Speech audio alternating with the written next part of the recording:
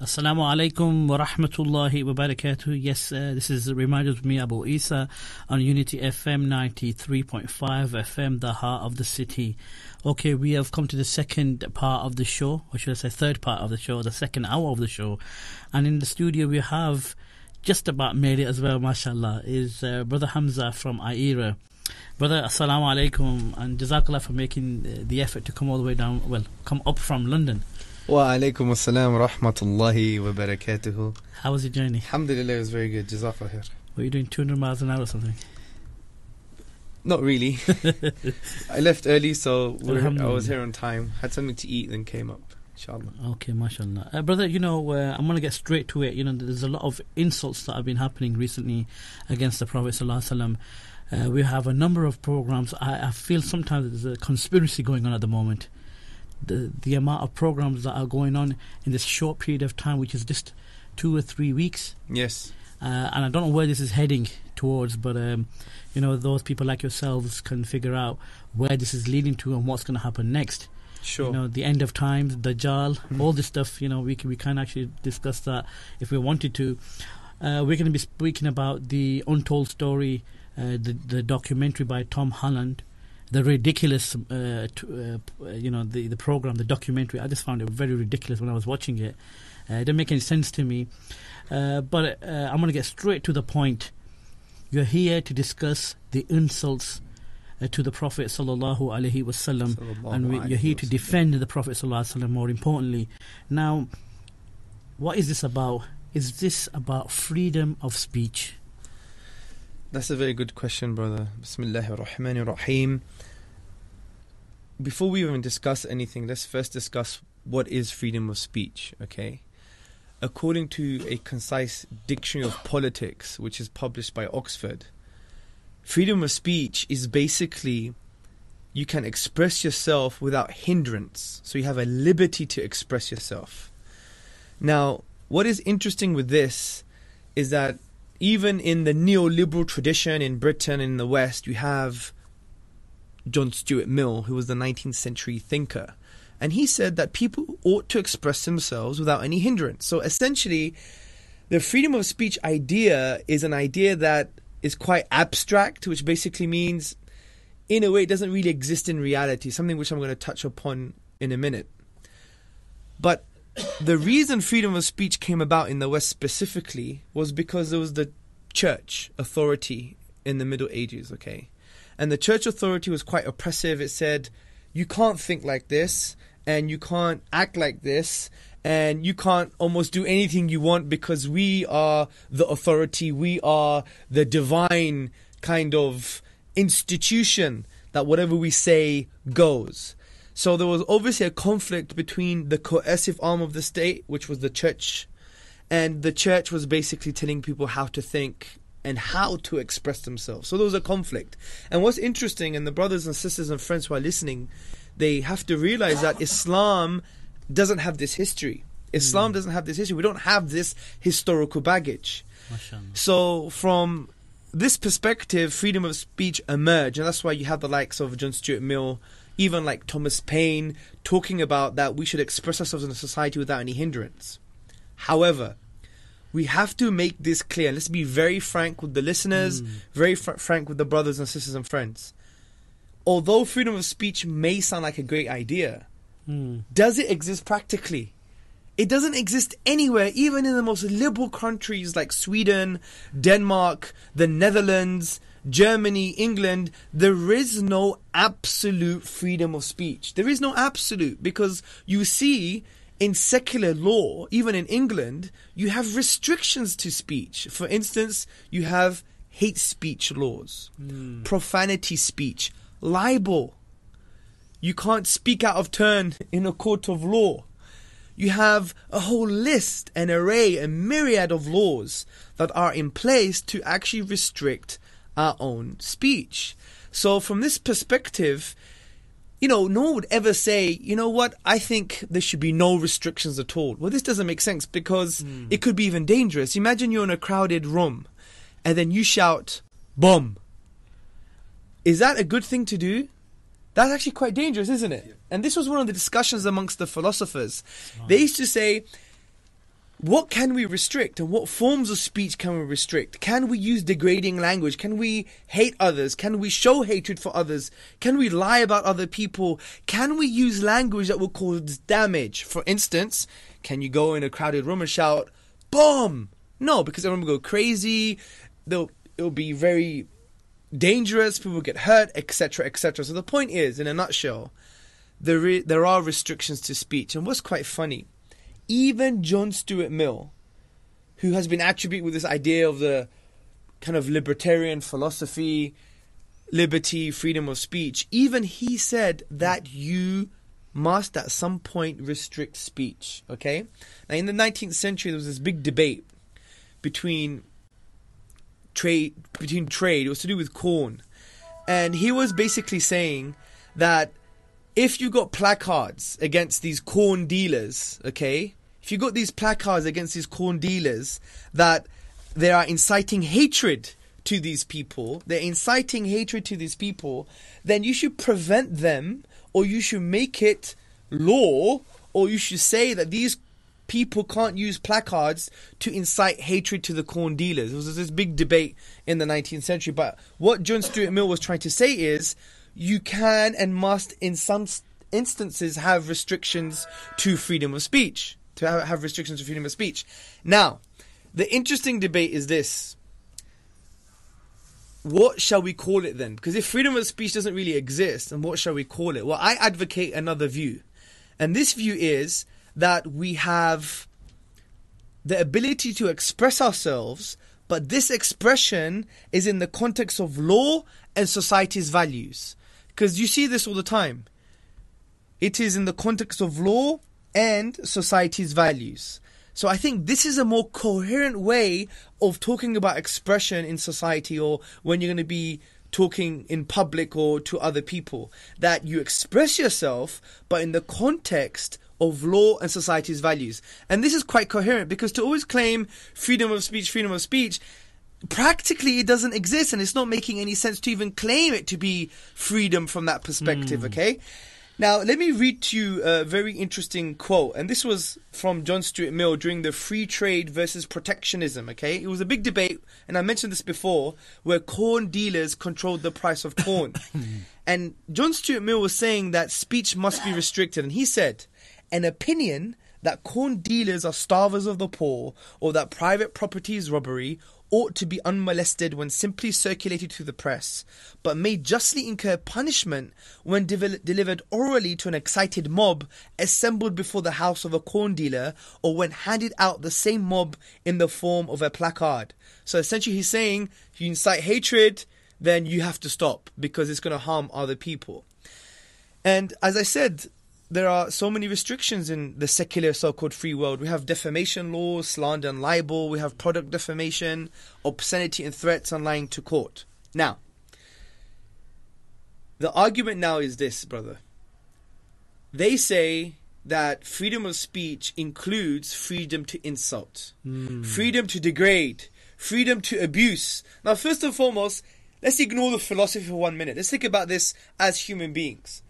In school, many of us are parents. I have children, for example. And if my child came home and he was swearing and using vile speech and degrading language and was being dishonorable, I will go back to school and say, what's happened here? And if the teacher said to me, well, it's our freedom of speech, freedom of expression. We're allowed to teach them to swear and be vile and be degrading. Now, what on earth would you think about this school? We will think this school needs to be shut down. We will write to the authorities. We will complain. It's immoral. It is uncivilized. Yes. Now use this example and take it to what's happened against our beloved Prophet sallallahu alaihi wasallam. Under the so-called smoke screen of freedom of speech, to say, we disagree with it, but we're going to allow it to continue to have 10 million hits and more. So, because it's all in the name of freedom of speech, which includes freedom to insult. Now, my question is this. Is this a manifestation, a product of a good society? Subhanallah. What does it say about our society? It says that we've lost our moral direction. We don't have a moral compass anymore. we have, for instance, a lack of understanding what a civilization should be. A civilization is not one that uses degrading and vile language and obscenities and disgusting imagery against another people. This is not what we would like to call convivencia, the coexistence of cultures, as Islam had in Islamic Spain. When the Quranic values were implemented in Spain, we had this convivencia. You didn't see, for example, Muslim scholars standing up and start swearing at Jesus, alayhi salam, upon whom be peace, or start saying vile things about the Christian people. This is not a way of bringing people together. So we have to really take the more high ground and say, wait a minute here. We have an amazing history of 1400 years of history of general convivencia, people living together in harmony. Yes, it hasn't been perfect, but to even claim that we should allow people to use degrading language and disgraceful imagery is anti-civilization, anti-moral norms, and it's a disgrace. Now, freedom of speech, for example, had objectives, brother, yeah? And these objectives were acquisition of knowledge, acknowledgement of truth, accounting governments and individuals, and intellectual and scientific progress. So there's 4 general objectives. In the Arabic language, we say the maqasid, okay? The objectives, yeah? These were the 4 objectives of speech: knowledge, truth, accountability, scientific and intellectual progress. And even John Stuart Mill, he argued that the main basic justification for freedom of speech was that truth is advanced in the competition of ideas. And this is very important. Now, listen to this, brothers and sisters, carefully. If freedom of speech was based upon, it was justified because we wanted to acquire truth, progress, account individuals and governments, and have knowledge, if that's the objectives of freedom of speech, then wouldn't you argue that so-called freedom to insult and freedom to degrade goes against the very objectives of speech itself? Imagine the famous scientist Stephen Hawking. He explained string theory, and he did it by using pornographic imagery.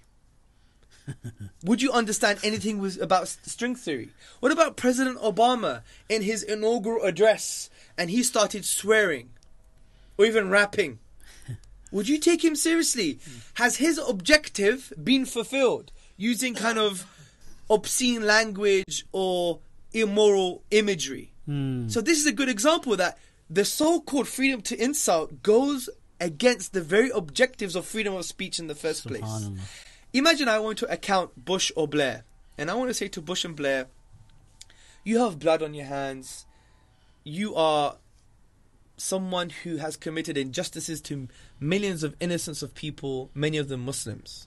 1.2 million Iraqis have died as a result of spreading so-called liberal Western democratic values at the barrel of a gun. Okay? If I were to account him, if I did it in the following way, Blair, and I'll start swearing at his mother, I'll start showing obscene pictures about him, I'll start saying extremely vile things about his family, about him, and then I stop and walk away. Have I effectively accounted him? No. Obviously not. Because I have to use human language, good argumentation, couched in a certain way to account him appropriately, to have a good case.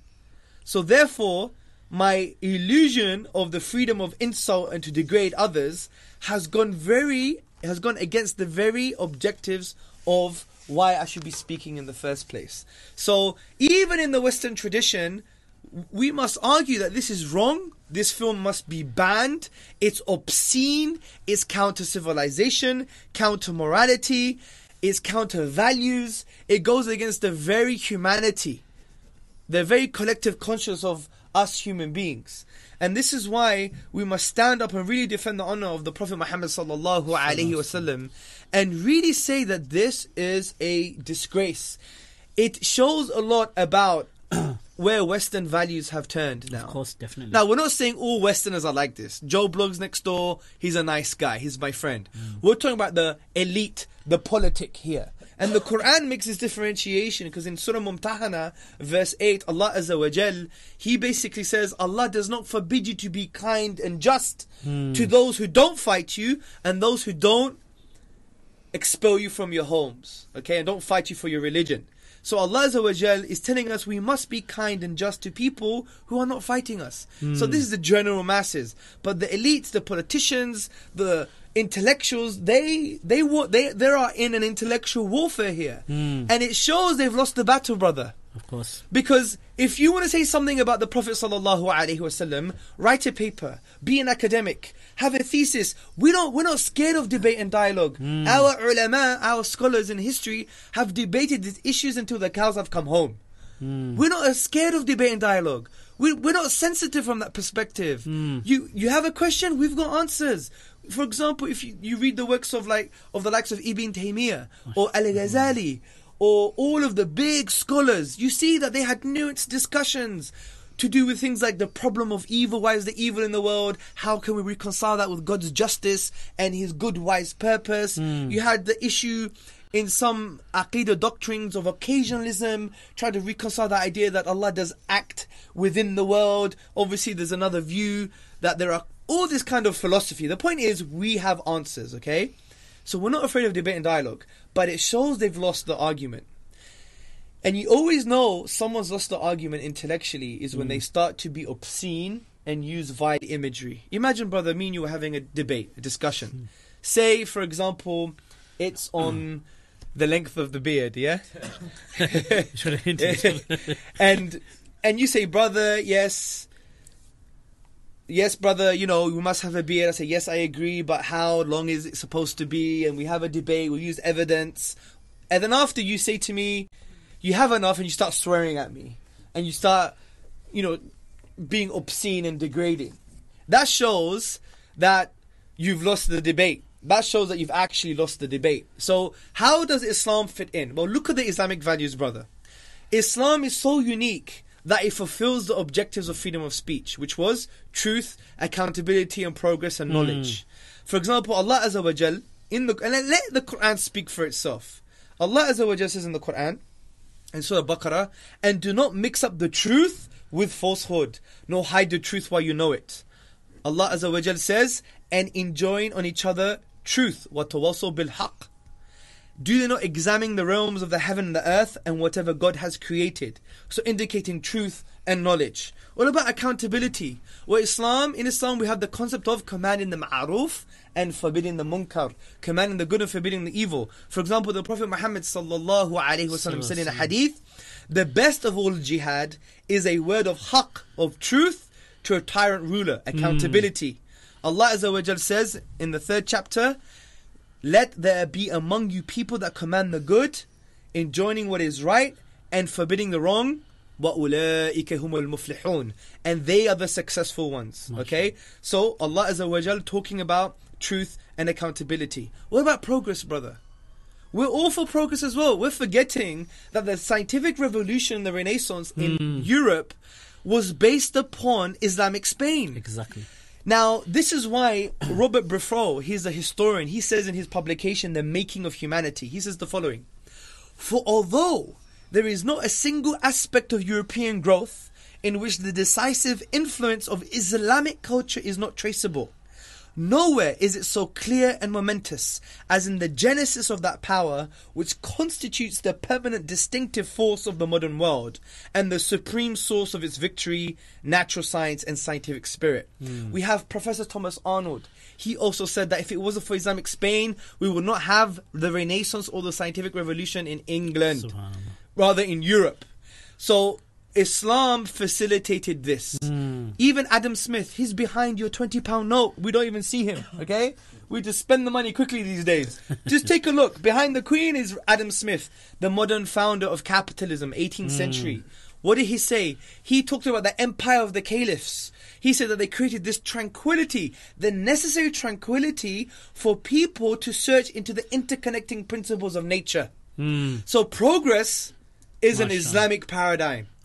So you see, these are the Islamic values. We want progress, justice, accountability, truth and knowledge. But it's with true morality and values. And listen to what Allah Azza wa Jal says. And they shall enjoy honor and dignity. Talking about honor and dignity. The Quran says, O believers, let not people ridicule other people, nor insult one another. Subhanallah. Again, Allah Azza wa Jal says, spy not and defame not others. Allah Azza wa Jal says, God does not love the public utterance of evil speech. SubhanAllah. So you see that the Islamic paradigm, we fulfill the objective of truth, knowledge, accountability and justice, but yet we don't dishonor people, we dignify them, we don't ridicule people, we support them, we don't spy on people, we don't defame others, and we don't utter evil speech. This is how Islam wants a society. So I want people to compare. Do you want a society that basically allows people to degrade and use evil speech continuously and not fulfill the objectives of freedom of speech? Or do you want a society that fulfills the objectives of freedom of speech yet does not allow evil utterances and degrading behavior? And this is what Islam is all about. This is exactly what Islam is all about. Now, the main point of this whole video, the innocence of Muslims, it claims the Prophet ﷺ is a liar. That's his main claim. And inshallah, I know we're going to go for a break. That I want to address this claim about how the Prophet ﷺ was actually not a liar at all. Yes. And how we could show, even using Western evidences, for example, Professor Montgomery Watt, Thomas Carlyle, Dr. William Draper and others, to show that the Prophet ﷺ was indeed not a liar. Just to counter the claim of this ridiculous, obscene movie, inshallah ta'ala. Inshallah, we'll be going to that inshallah in a short while. What I've got to say is we've had a few phone calls while you've been discussing the points, or should I say mentioning the points. I haven't taken the calls because we will do that inshallah after the break. Inshallah, unless you want to take one call quickly before. Yeah, let's take one call. Okay, one quick call and then we'll take the rest after the break, inshallah. Assalamu alaikum. Assalamu alaikum. Wa alaikum assalam wa rahmatullah. How are you doing, Jab? How about you, sir? Alhamdulillah. Yourself, brother, how are you? Barakallah, alhamdulillah. Abu Jubair from Birmingham. Yeah. Yes, brother. I think you recognize my voice, do you? Yes, mashallah, I do. Mashallah, jazakallah khair. I welcome your guest on the studio, Hamza, yeah, and brother Hamza, I'll tell him live, yeah, that we would be very delighted if he would be our guest. So if he's wondering or something, we could make a nice space and a room for him to spend the night, inshallah, in Birmingham. If you like the atmosphere of Birmingham as well. May Allah subhanahu wa ta'ala bless you, brother, with Jannah Firdaus. Alhamdulillah, I have a lift back. I have a lift back, alhamdulillah. I have something to do in the morning as well, so if you told me earlier, akhi, I would fulfilled your right, inshallah, inviting me. I offered you Hamza, brother Hamza, listen. It's just to revive the sunnah of the Prophet ﷺ. So people, they should not go to the hotel instead. They should go to home. That's true. MashaAllah. Allah bless you. I already got him a room, so I beat you to it, but you turned it down. So. Brother, we need to go for a break here, inshallah. If you need to ask him anything apart from this, then feel welcome after the break. But mashallah, he's going to have a lot of points to discuss. So stay with us, inshallah. Jazakallah for your call, brother. No problem. I will call you back, inshallah. Inshallah. Assalamu alaikum. Wa alaikum assalam. We have Brother Hamza here from IERA, who has been with us for the last half an hour.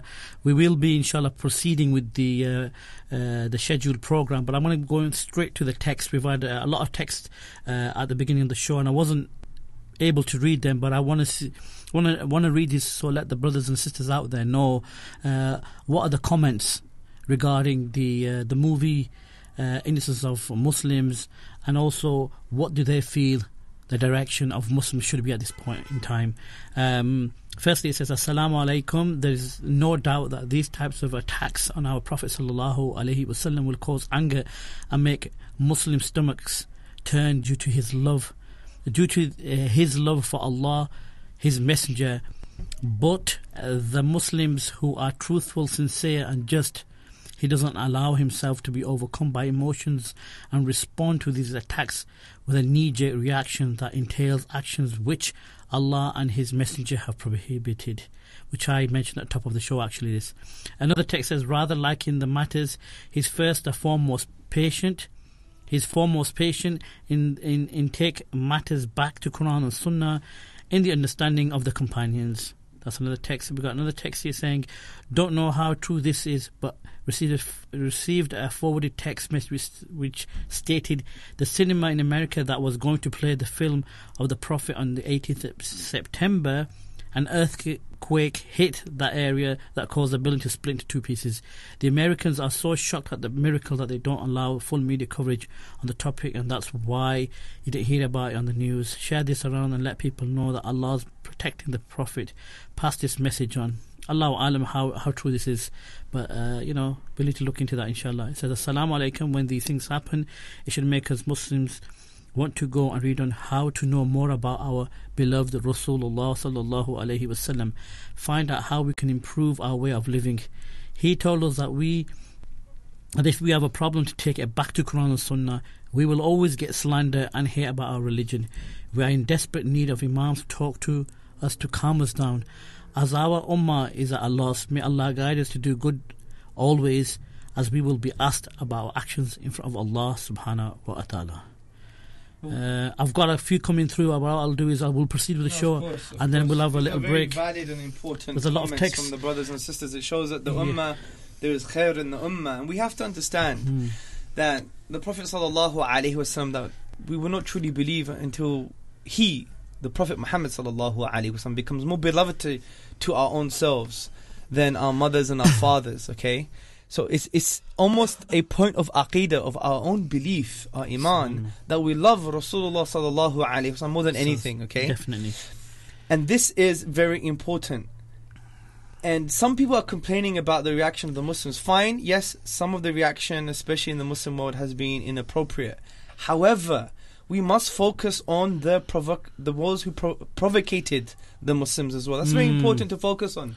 Because at the end of the day, if someone said that to your mother, you'd be emotional as well.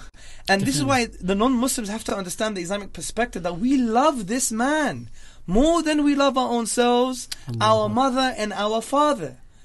So if you're going to insult him without justification, if you're going to be senseless and degrading and vile, you're going to face the consequences.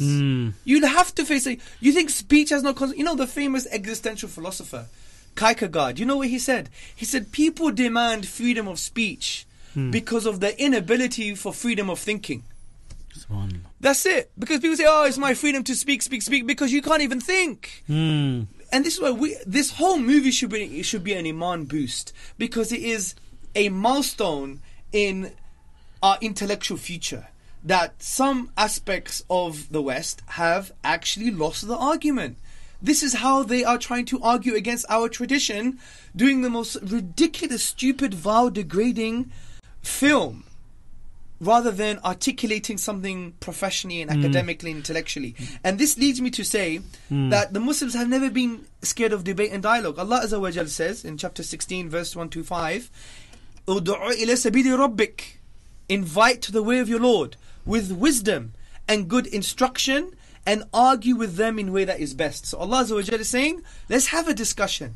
And you even see this in Islamic history, brother. Throughout the medieval period, intellectual debates were the norm. For instance, there was a big debate about the practical application of astrology, and this was a big philosophical debate by Muslim scholars and scientists at the time. What about in the 8th century? A group of people labeled as the Dahriya. Now the Dahriya are like atheists of that time, okay? And we know the famous jurist and founder of the Hanafi school of thought, Abu Hanifa, he is recorded to have refuted the Dahris in public discussions. The atheists of the time, the naturalists of the time. So debate and dialogue is part of our tradition. MashaAllah. But vile behavior and expression and degrading and dishonoring and obscenities is not part of the Islamic tradition. It's probably part of their tradition. Well, this is it. When you teach a society, you can do what you want. Exactly. You can do what you want. If you look at it's very individualistic society. Even if you see on the advertisements, the L'Oreal, because I'm worth it. It's all about me, myself, and I. All this individualism. And you even see, if you read the Children's Society report that was published in 2009 in February, and it's a non-Muslim organization, the Children's Society, they said that we have more broken families, relative broken families, more poverty, relative poverty amongst our children in the West, UK and the US, because of excessive individualism. What's in it for me? I could do what I want. I don't care about anyone else. I'm free. I'm free, exactly. When in reality, they're slaves, because they're slaves to their desires, or they're slaves to what society wants from them. This is why Ibn Qayyim, rahimahullah, what did he say? He said the true liberated human being is the one who removes the shackles to his desires, removes the shackles to society, and enslaves himself to Allah Azza wa Jal. Allah. Because Allah knows us better than we know our own selves. Isn't it? Of course. And this is the existential reality of the human being in the West. They think they're free, but they're not, my brother. Because, let me ask you a question. When they were born, did they choose their parents? Did they choose their eye color? Did they choose their gender? Did they choose their ethnicity? They had no choice. This is why an American writer once wrote, being born is like being kidnapped and sold into slavery. Because you're always going to be in a state of slavery. And Allah Azza wa Jalla is saying to us, choose your slavery. Are you going to be a slave to these slave masters? Yourself, your desires, social pressure, the system, your boss, other people. You have like 100 slave masters you're a slave to. Allah is saying, I'm your Rabb, I'm your master. So therefore worship me and slave yourself to me, and by doing so, you'll be truly free. Allah. SubhanAllah. But that's a side note. Just quickly want to mention, I've got a lot of calls coming through, and we're not going to take any calls until Brother Hamza has finished what he needs to say, so please be patient. 2 more minutes we'll take the calls on this section, so inshallah. Anybody calling through, please be patient. We will take your calls when Hamza has finished, inshallah. Yes. Now let's address the main point of the film, which was that the Prophet ﷺ was a liar. Now, this is ridiculous, because we know the claim of Rasulullah ﷺ was, I am the messenger of Allah. Now that was his claim. How can we assess this claim? Well, we have 4 options, my dear brother. Number 1, he was lying. Number 2, he was deluded. Number 3, he was both lying and deluded. Or number 4, he was speaking the truth. And we could use our reason and common sense to show that the Prophet ﷺ was indeed speaking the truth. First and foremost, his whole life, read the whole seerah. Read the life of the Prophet ﷺ. His psychological profile is not that of a liar, because he sacrificed everything just for La ilaha illallah. He tied 2 stones to his stomach because he was so hungry. He saw his companions pass away and get tortured. He was boycotted from his beloved city. He was so brave in the battle of Hunayn. What did he do when the arrows were coming? When he was defending Muslims and non-Muslims of the Medinan state, what was he doing in the battle of Hunayn? He was charging to the thousands of arrows where the Sahaba retreated because it was like almost suicide for them. And he raised his sword and he said, I am not a liar, I am the messenger of Allah. Subhanallah. Such bravery. Is that the psychological profile of a liar? What about his teachings? Even his enemies called him the trustworthy. Allahu Akbar. So in a nutshell, to claim he's a liar is like claiming no one has ever spoken the truth. This is why the late emeritus professor in Arabic and Islamic Studies, W. Montgomery Watt, in his book Muhammad at Mecca, he explores this. And this is what he says. He says his readiness to undergo persecution for his beliefs, the high moral character of the men who believed in him and looked up to him as a leader, and the greatness of his ultimate achievement, all argue his fundamental integrity. Now listen to how he concludes. To suppose Muhammad an impostor raises more problems than it solves. Subhanallah. So we know he can't be a liar. What about, maybe there's people say he was deluded, which means he was crazy. Well, this is false as well, because look at his teachings. Are they a product of a deluded man? For example, he said, there is no harming and no reciprocating of harm. There is a hadith narrated by Aisha radiallahu anha, where the Prophet sallallahu alaihi wasallam says that if you remove kindness and compassion from something, it degrades it. And if you put kindness and compassion in something, it elevates it. The Prophet ﷺ said, لا يؤمن أحدكم حتى يحب لأخيه ما يحب لنفسه. You will not truly believe unless you love for others what you love for yourself. The Prophet ﷺ spoke against injustice and oppression. He said, اتقوا الظلم فإن الظلم ظلمات يوم القيامة. Be conscious of oppression and injustice, for it's going to be darkness on the day of judgment. The Prophet ﷺ said that true richness is not having wealth, it's richness of the soul. The Prophet ﷺ said, Al-mu'minu miratul mu'min. The believer is a mirror of another believer. We're collective conscious, we elevate each other. The Prophet ﷺ said that if you don't show mercy to creatures, to creation, you will not be shown mercy by the one above in the heavens. I could go on and on and on about the amazing teachings of the Prophet ﷺ. But also we know that a deluded person uses experiences in his life to support his delusion. But the Prophet ﷺ had many opportunities to do that, but never did that. For example, we know his son passed away. And when his son passed away, what happened? There was an eclipse. And the people thought that Allah made the eclipse happen because of the passing of the son of Rasulullah sallallahu alaihi wasallam. Now, if Rasulullah sallallahu alaihi wasallam was deluded, thinking that, oh my God, he's something special, when in reality he wasn't, he would have used that reality to support him. But he didn't. What did he say? Allah doesn't make no eclipse for the death of nobody, even the son of the Prophet sallallahu alaihi wasallam. Subhanallah. So we see that he couldn't have been deluded in any shape or form. Even if you look at the economic theory of the Prophet ﷺ, it transcends capitalism and communism. It transcends 1400 years of trial and error. It's actually a workable model which deals with distributive wealth. For example, take one prophetic tradition of the Prophet Muhammad ﷺ, and I believe this is in Tirmidhi. The Prophet ﷺ said that the son of Adam, all he needs is food, shelter and clothing. Now this creates an amazing geopolitical model that you focus on the essential limited needs of the human being. And according to the Food Agricultural Organization, it says there is enough food on this planet to feed 3 planets. But capitalism says there's too many needs, not enough resources, which is a lie. But the Prophet ﷺ spoke the truth 1400 years ago.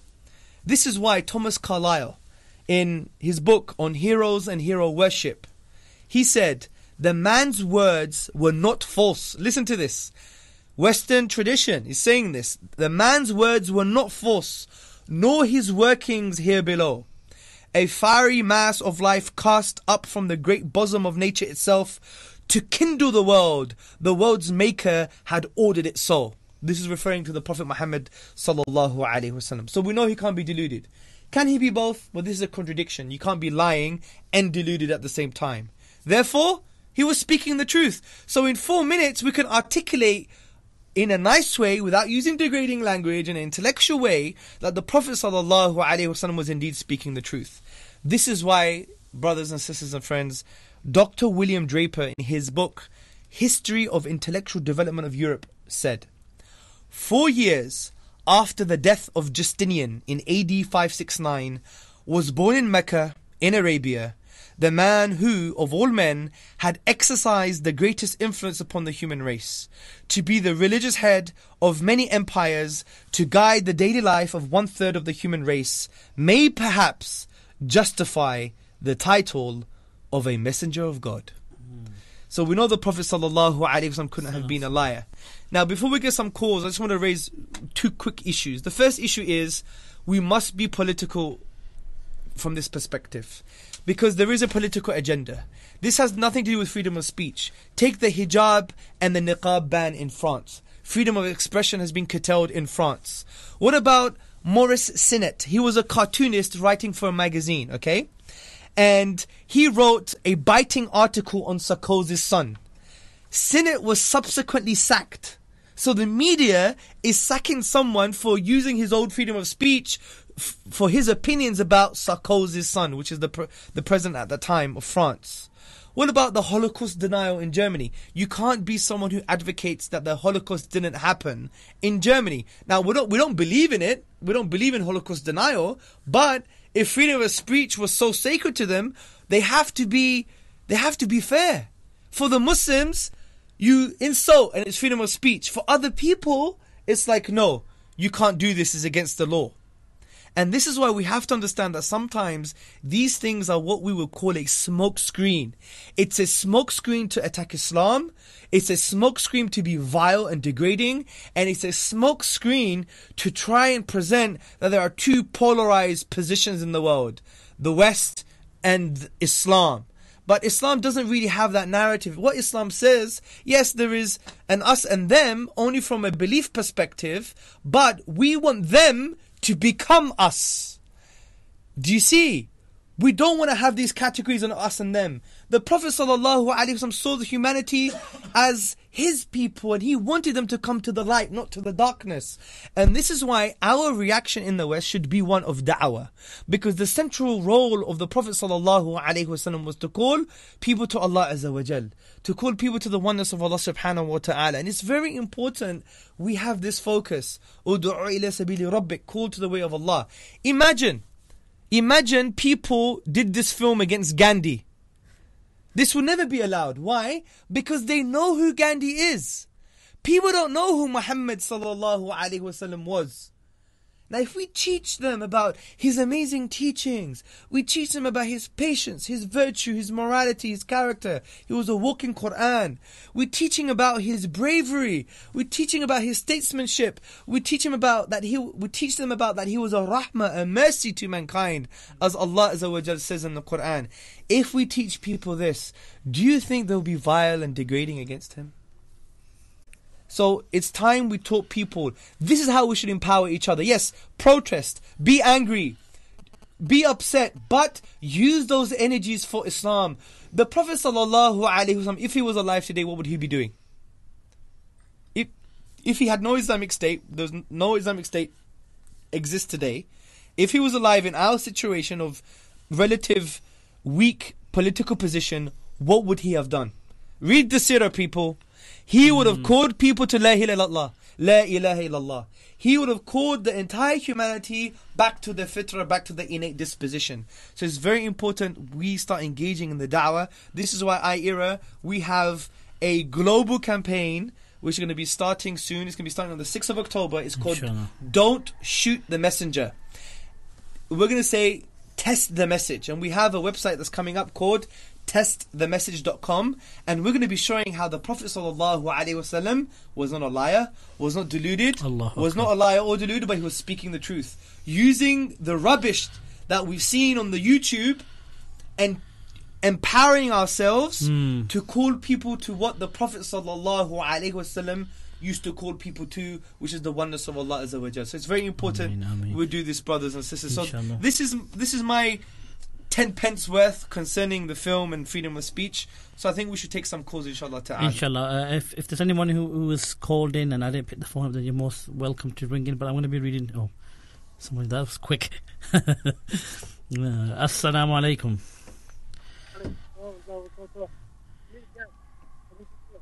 Brother, your voice is very, very low. Sorry? Yes, you're okay now. Go on. Go ahead, brother. Alhamdulillah.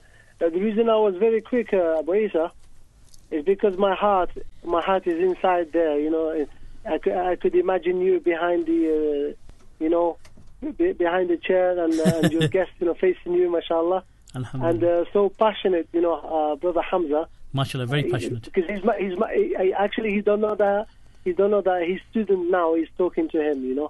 Hamza, do you know that I'm your student? Astaghfirullah, I don't have any students here, Sheikh. Yeah, you do. No. I just give nasiha to myself and others. Subhanallah. Alhamdulillah. The reason why I'm saying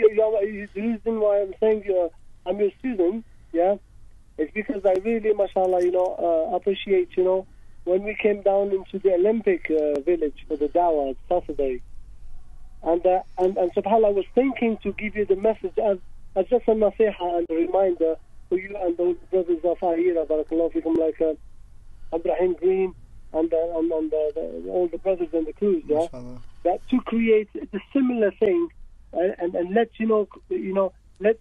let this non-Muslims know about Muhammad, because this is a great opportunity. This is action reaction in a positive way, inshallah. It shouldn't be like you said, going and destroying, properties and private things and burning. That's not the way, because Rasulullah, he had the worst case of a Ta'if, and Allah subhanahu wa ta'ala put an angel, assigned to him to crush the Ta'if people. But he made the dua for the kuffar at that time, non-Muslims in Ta'if, and he said, may Allah brings a good pious progeny out of them. Do you know what?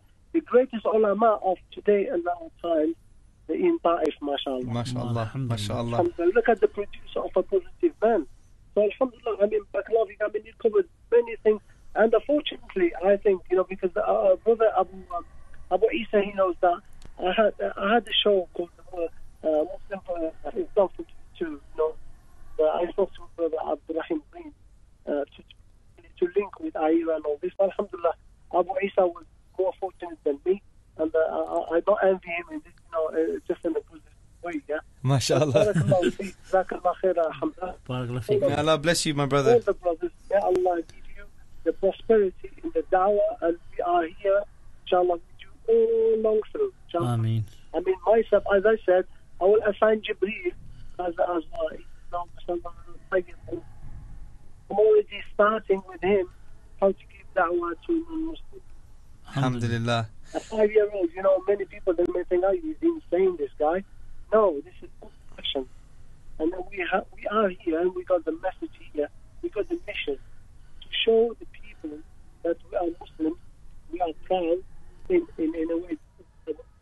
And we haven't got nothing against any other religious thing, and we are far better because Rasulullah sallallahu, he had the worst case in his time, and so lend me just a reminder for myself and my brothers here.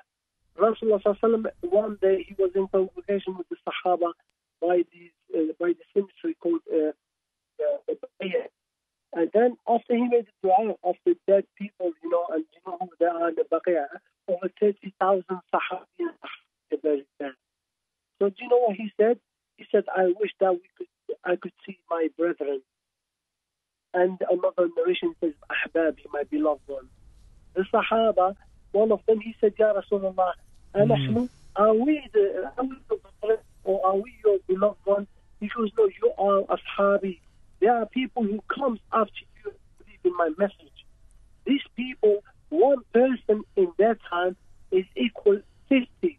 The Sahabi other and says, Ya Rasulullah, is on their time the 50 number? He goes, no, 50 of yours, Sahaba. Can you imagine one believer on our time is equal to 50?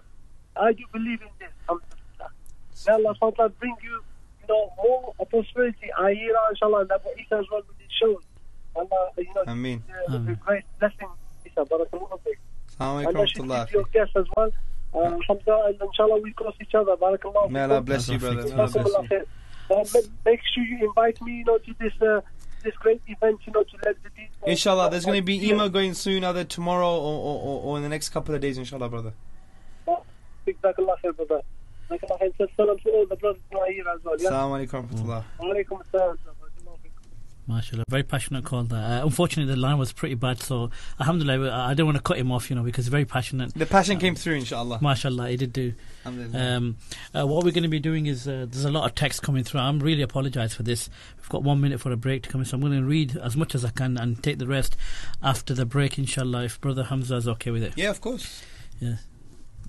Okay, assalamu alaikum. We see Muslims protesting, fighting with police, destroying property, and other than that, all in the name of defending the Prophet ﷺ from this film produced by a man living in America. So these Muslims want to defend Prophet Muhammad ﷺ by committing oppression and injustice. Allah has commanded us with patience and justice and forbidden us from injustice and oppression. Rather, what we see is ignorance, oppression, misguidance, and deviation from the Sunnah of Allah's Messenger sallallahu alaihi wasallam. MashaAllah, good points. There's a lot of text. I'm going to apologize. We're coming to a break. I will come back to these texts just after the short few messages that are coming up in the next 10 seconds. Brother Hamza, have a quick break, inshallah. We're coming back in a few minutes, inshallah. I'll see you on the side, inshallah, in a few moments. Assalamu alaikum wa rahmatullahi wa barakatuh. Assalamu alaikum wa rahmatullahi wa barakatuh. Welcome back to Reminders with me, Abu Isa, on Unity FM 93.5 FM, the heart of the city. For those who have just joined us, we have Brother Hamza Tzortzis with us, mashallah, from Aira. Excuse the pronunciation of your second name. I'm sure we're going to have a lot of people with that problem, aren't we? Fine, bro, no problem. Yeah, that's your Greek name, isn't it? Yes. Mashallah, family name. We were just discussing before the break about innocence of Muslims. You wanted to move on to I think you combined the two, didn't you? Really? Oh yeah, I want to talk about Tom Holland. That crazy guy. Well, he's not rude. I mean, he could have been worse. I mean, we have to be careful as Muslims when we look at other people, because Tom Holland, he could have said nasty things about Islam, but he decided to go on a different route, his own views. Whether he was insincere or not is another question. That's up to Allah to know. But we just have to basically look at his evidence and see, does he have any evidence. And what Tom Holland did, he's a historian. He's a highly acclaimed author and writer. And he did a documentary a while back, just a few weeks ago, called Islam, the Untold Story. And basically there are a few assertions and accusations in the documentary. And he basically says that there is no early non-Muslim evidence concerning Muhammad sallallahu alaihi wasallam. He did mention in the documentary Christian sources, but he never mentioned what they said. And we have plenty. And let me give you some for you to digest. Now, there is a record of the Arab conquest of Syria written in 637 CE. That's just 5 years after the death of the Prophet sallallahu alaihi wasallam, and it clearly mentions him by name. And interestingly, in this piece, it dates the Battle of Yarmouk, and it agrees with our Islamic narrative of when that battle took place. Now, this is what the record says. It says, and in January, they took the word for their lives, did the sons of Emisa. And many villages were ruined with killing by the Arabs of Muhammad sallallahu alaihi wasallam, and a great number of people were killed, and captives were taken from Galilee as far as Beth. And those Arabs pitched camp beside. And on the 26th of May went Sacelarius, cattle from the vicinity of Emisa, and the Romans chased them. And on the 10th of August, the Romans fled from the vicinity of Damascus. There was a few gaps in this, but the historians filled the gaps from a linguistic perspective. But the point is, it mentions Muhammad sallallahu alaihi wasallam by name, and it mentions what happened after with regards to the Battle of Yarmouk. Now, also, there is another early account, and this is from Sebios. Sebios was a bishop of the house of Bagratunis, okay? And from his chronicle, there are indications that he lived through many of the events he relates. And as for Muhammad sallallahu alaihi wasallam, he has the following to say. He said, at that time, a certain man from along those same sons of Ishmael, whose name was Mahmet, which is another name for Muhammad, a merchant, and as if by God's command appeared to them as a preacher and the path of truth. He taught them to recognize the God of Abraham, especially because he was learnt and informed in the history of Moses. Now, because the command was from on high, at a single order they all came together in unity of religion. So a very early account, a 7th century account concerning the Prophet sallallahu alaihi wasallam. So from this perspective, Tom Holland has rejected mainstream history. Why has he rejected the chronicles and the accounts of the Christians when they're talking about the Prophet sallallahu alaihi wasallam? So his claim that there is no evidence of Muhammad in non-Muslim sources is not a valid claim.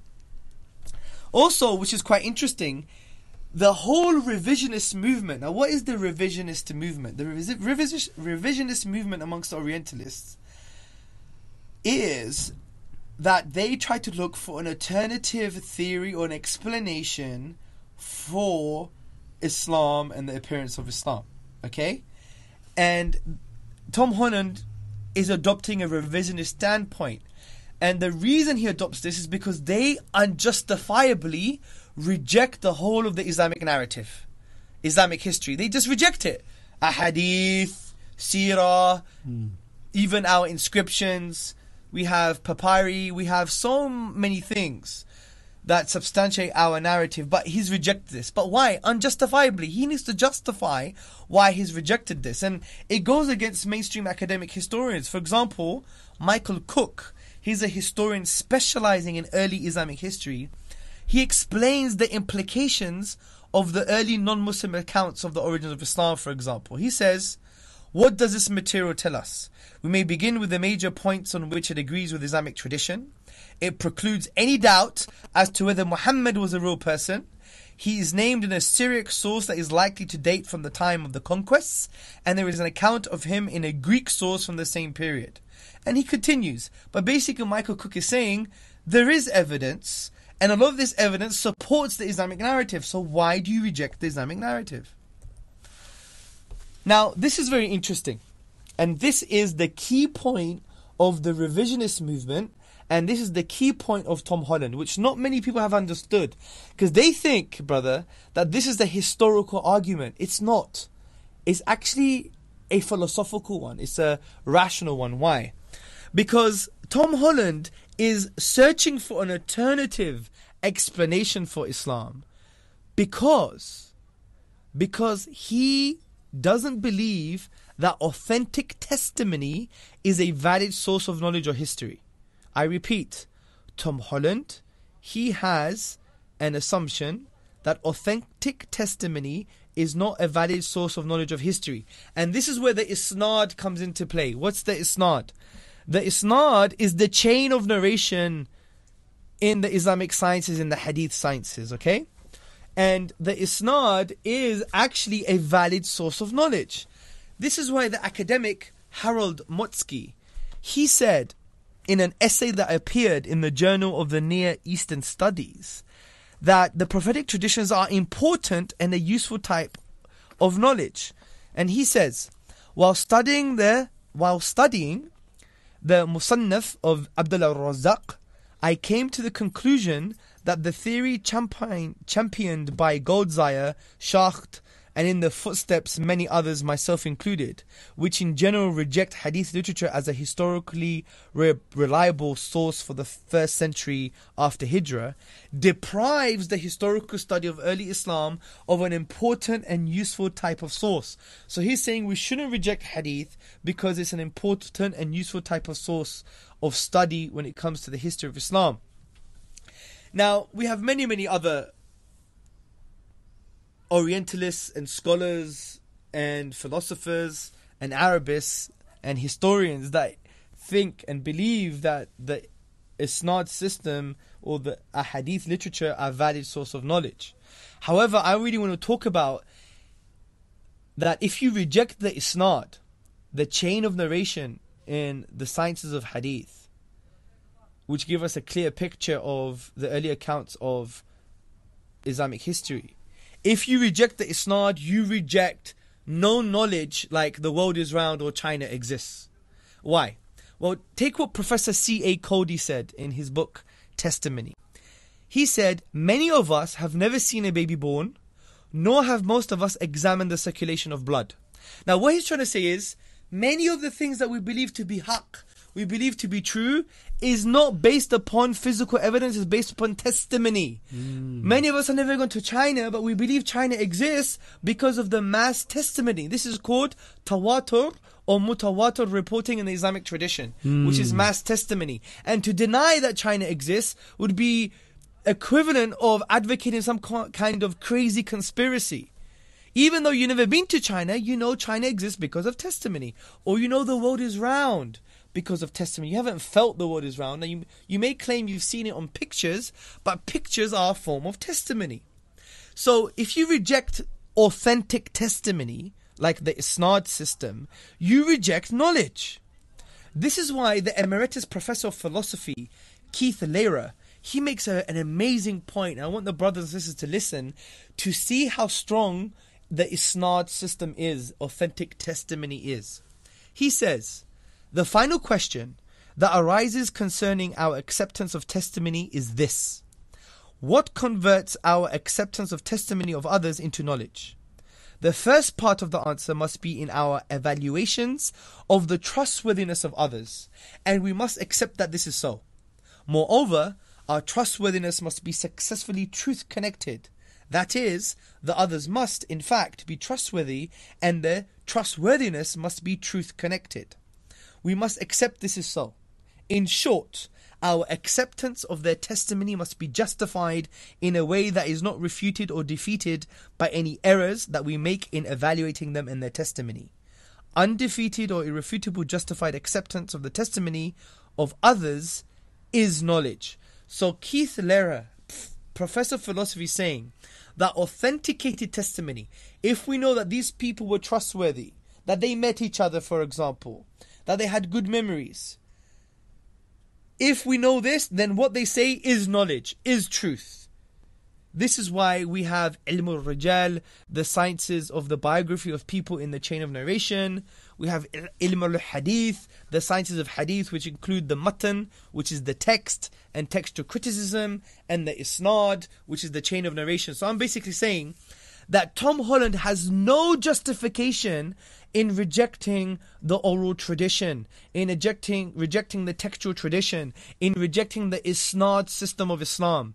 Because he ignores the Islamic narrative, because he said, and if you see, he quotes Patricia Crone in the documentary, and Patricia Crone, she basically says that with the oral tradition, you just remember what you want to remember. And this is why he gives it an excuse to deny the whole of the Islamic tradition or the hadith. But they misrepresented it. It's a logical fallacy. It's what they call a straw man in the language of logic. They're building a straw man. It's a logical fallacy. And the reason it's a logical fallacy is because they've misrepresented the isnad system.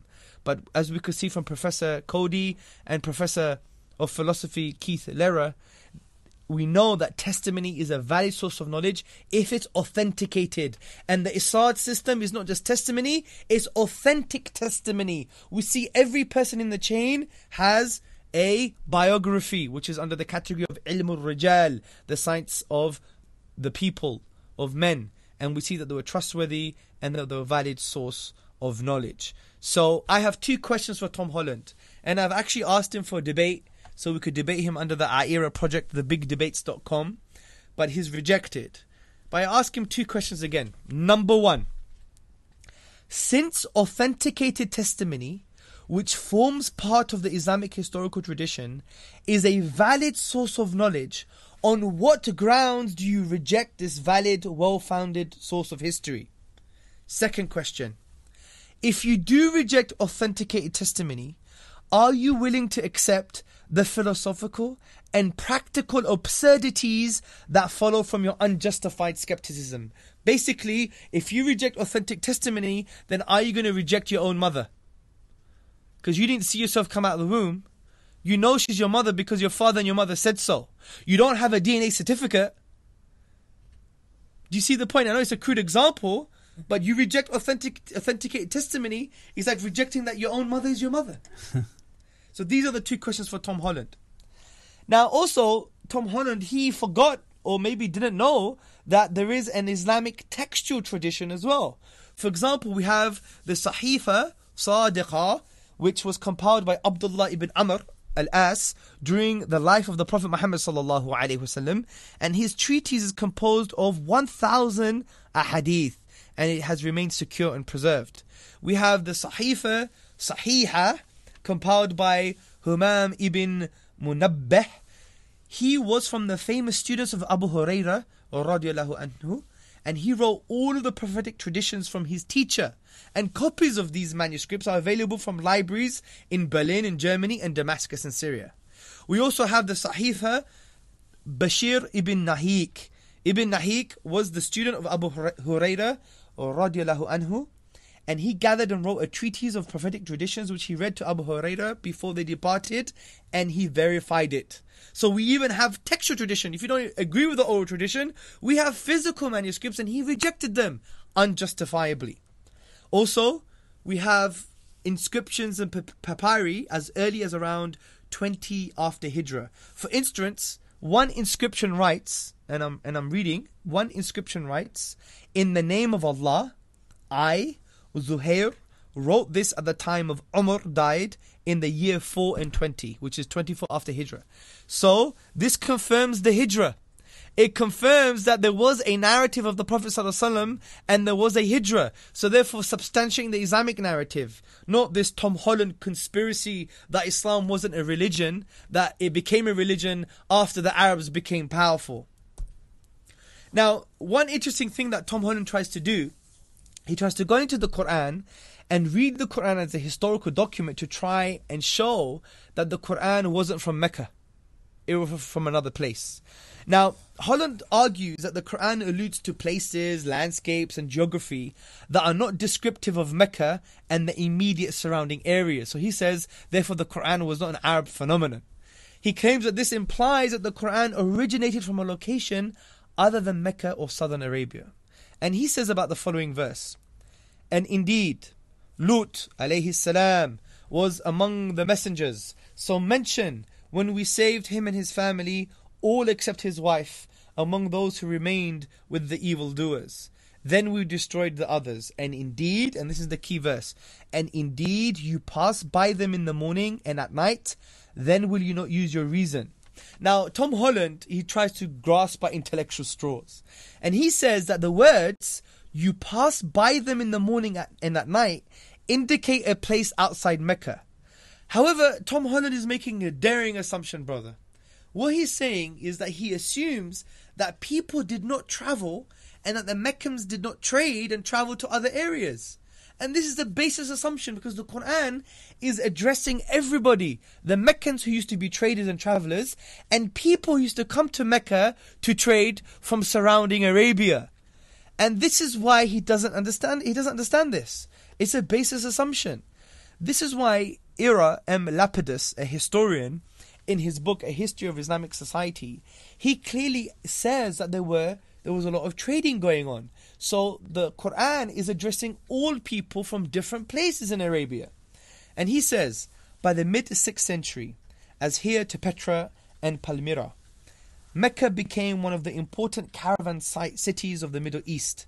The Meccans carried spices, leather, drugs, cloth and slaves which had come from Africa or the Far East to Syria and returned money, weapons, cereals and wine to Arabia. So basically saying there was this trade and there were traders and people used to come to Mecca and it was a hub of trading activity, and therefore his argument that this is not descriptive of Mecca is not a strong argument because the Quran came for all those people in Arabia and the whole of the world.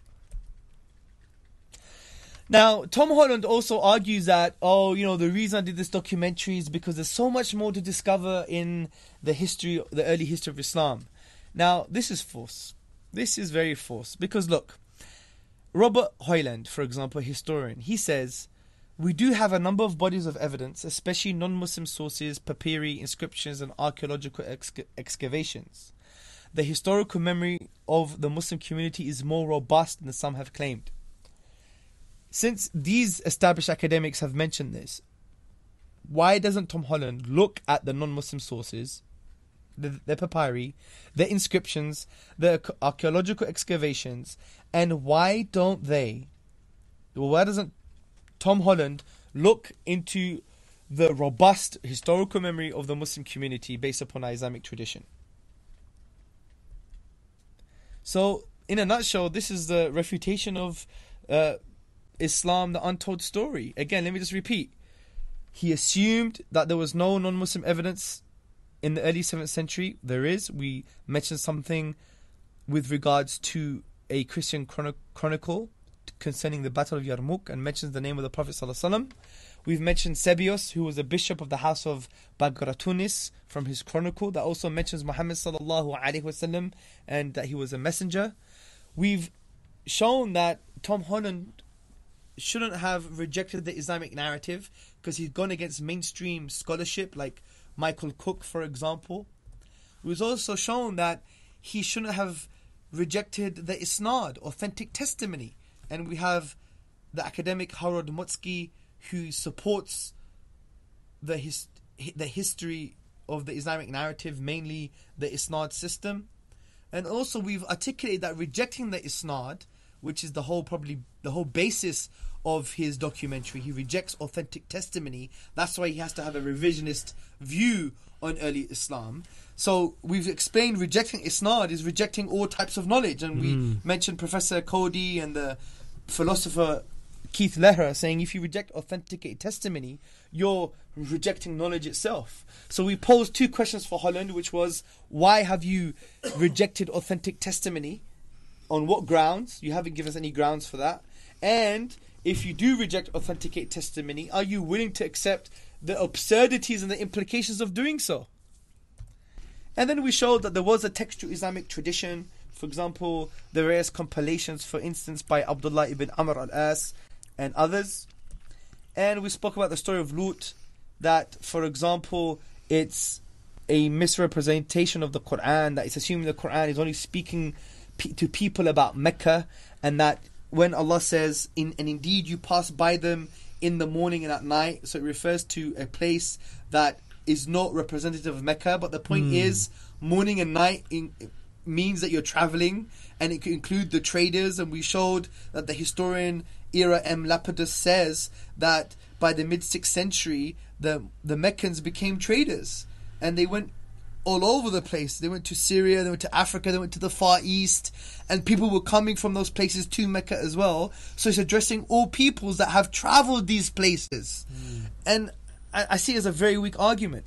And also, Tom Holland said, look, there's so much more to discover about Islamic history, but this again is...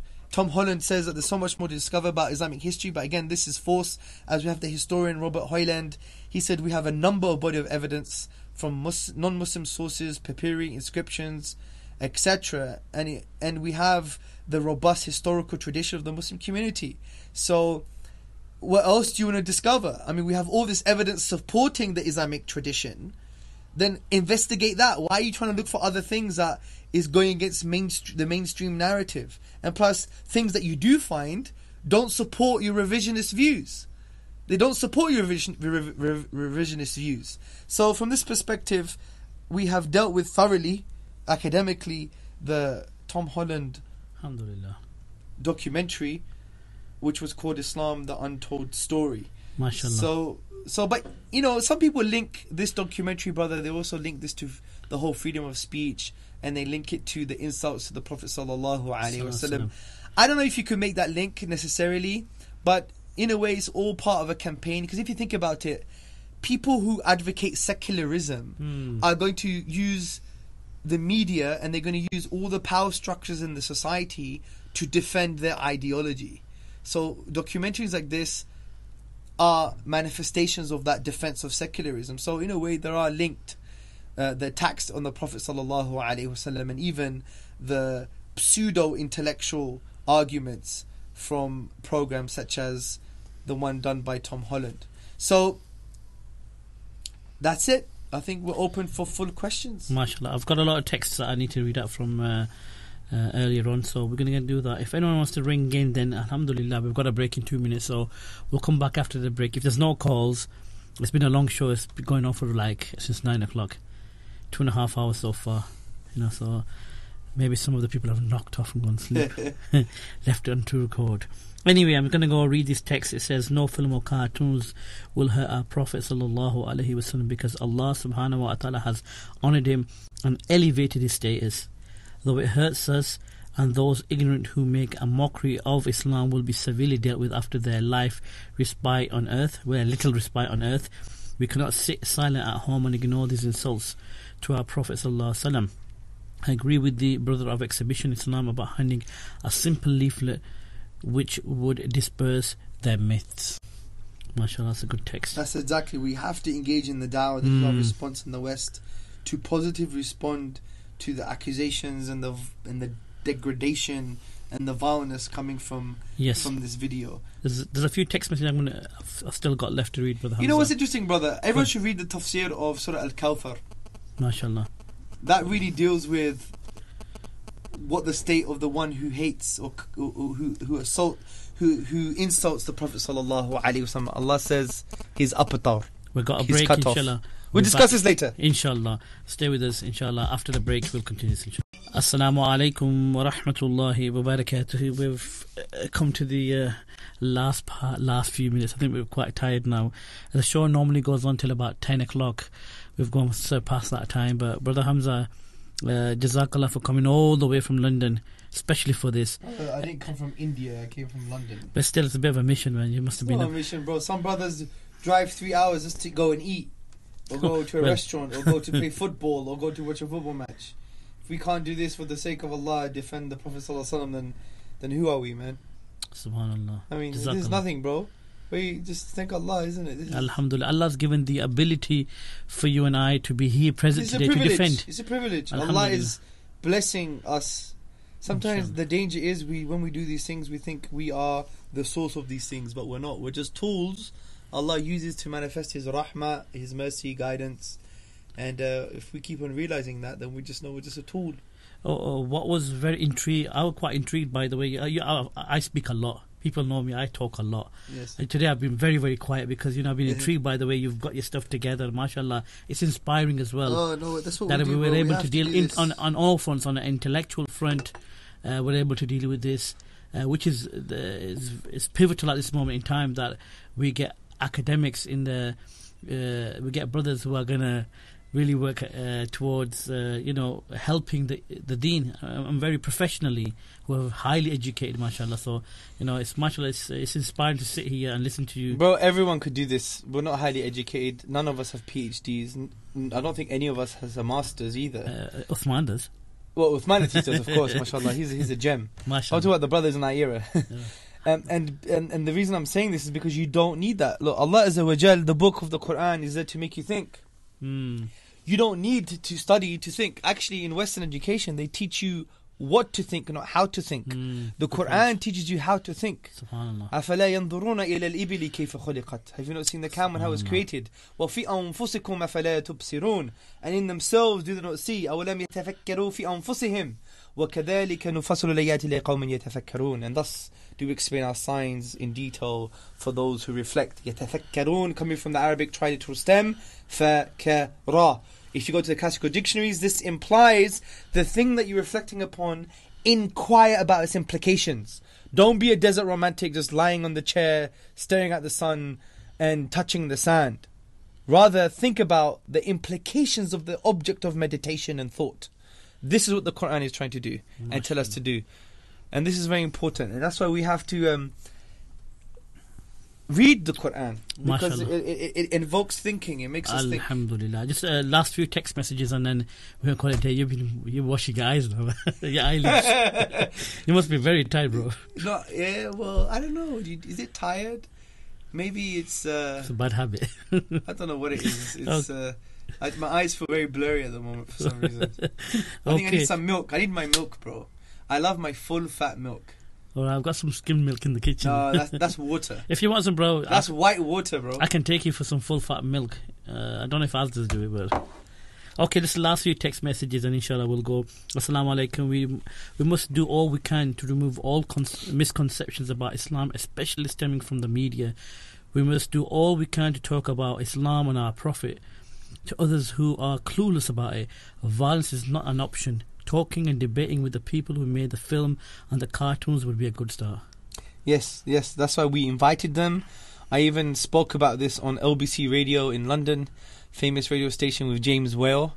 And I said, look, we've invited the Channel 4 and Tom Holland to intellectual discussion, and we're still waiting for a response. Actually, we've got a response from Tom. He said no, but we could try. I mean, it needs to have a public discussion, because when you make a film, it's so easy. You make all these claims and no one's challenging you. I mean, IERA did write a lengthy response, and I've based some of my presentation on that. And you can find it on our website under the press releases. And that website is? iera.org.uk. MashaAllah. Can I read the last text out? Of course you can. Okay, Jazakallah. Very true, Brother Hamza. We in the West have to do dawah. About Tom Holland, his film was not thoroughly researched, and it was a half-hearted attempt at researching the history of Islam. He was not serious about his film, but portrayed a negative view. He should accept the debate offered by IERA. Inshallah. Jazakallah, brothers and sisters. May Allah subhanahu wa ta'ala bless you. But whoever is listening to this show, they should now try and be inspired to now call people to Allah Azza wa Jal. We have this campaign called Don't Shoot the Messenger. If you go to the website testthemessage.com, or better, go to iera.org.uk, and you will see a front screen which talks about that campaign, Don't Shoot the Messenger. Click on it and you could register. And we want to get 500 du'at in England to come down in the central venue to call people to Allah Azza wa Jal via the life of the Prophet ﷺ. And we're going to say, look, you don't even know who this man is. And if you remember in the the first half of my presentation today, I spoke about a response to the film which claims that the Prophet ﷺ was deluded, or he was a liar, he was an imposter. And we're going to articulate in a positive way, just like what we did today, how the Prophet ﷺ was not lying, he was not deluded, he wasn't both lying and deluded, but he was speaking the truth. And this is going to be a way for us to do da'wah and call people to Allah Azza wa Jal. Because people really need Islam, you know. They have an existential crisis. Existential crisis means what? They don't know who they are, they don't know why they are, they don't know whose they are, and they don't know for whom they are.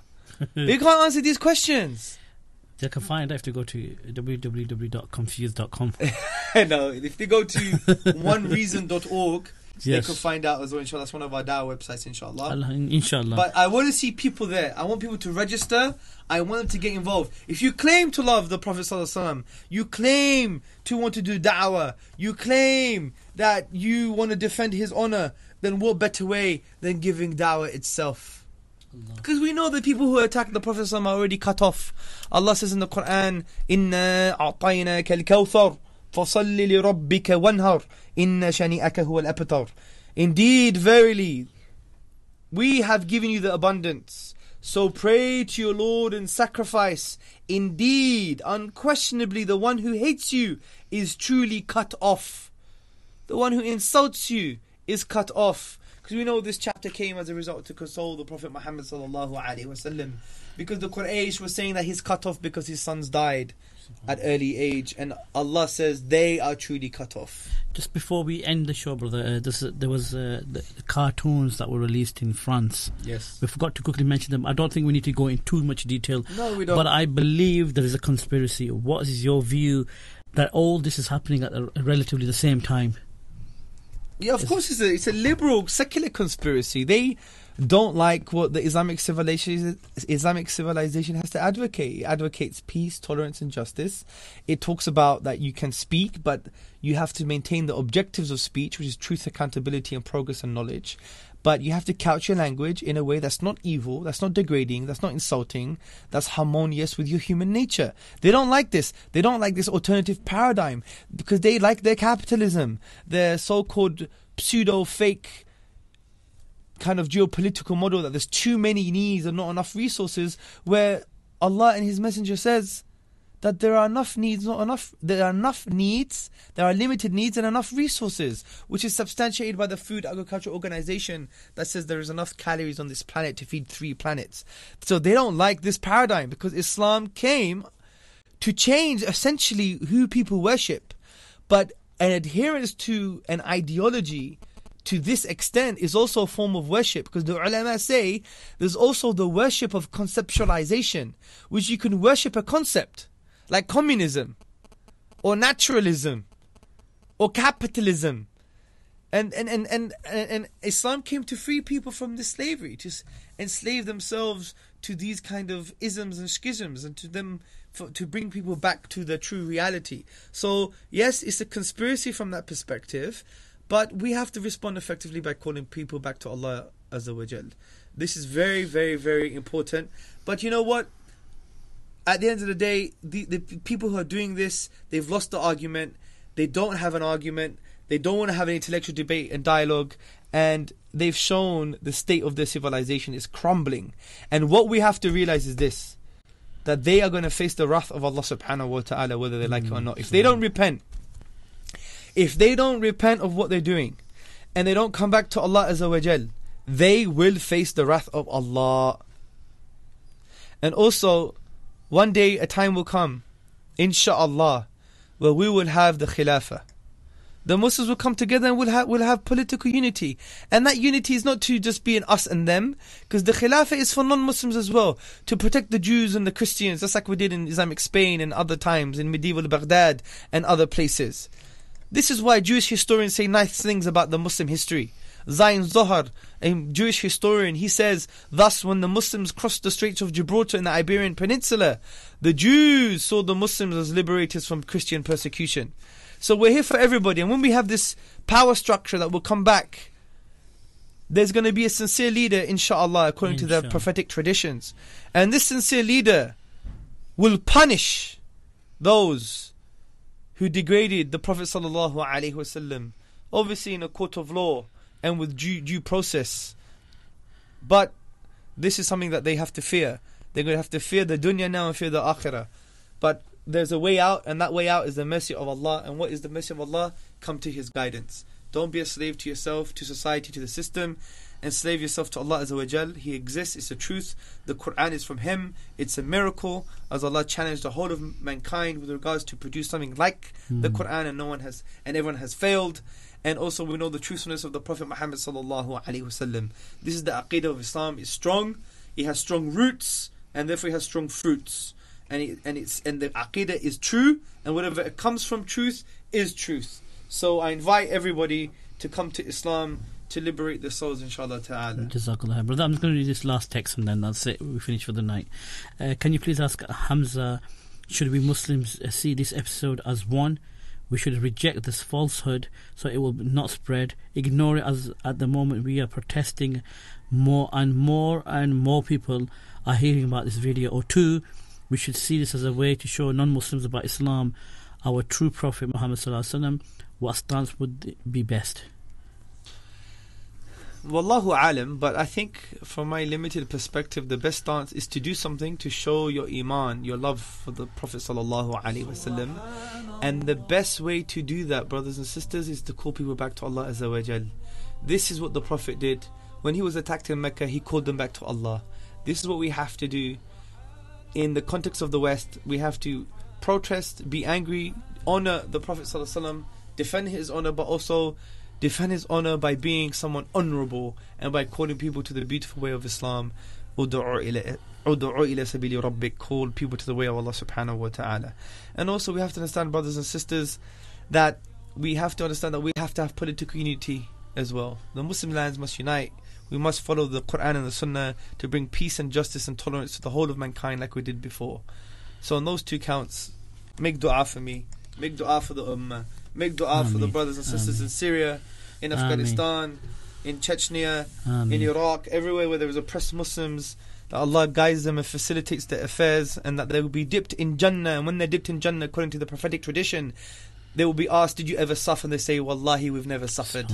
And make dua for the non-Muslims that Allah guides them. Because this is what the Prophet did. He didn't want people to go to hell.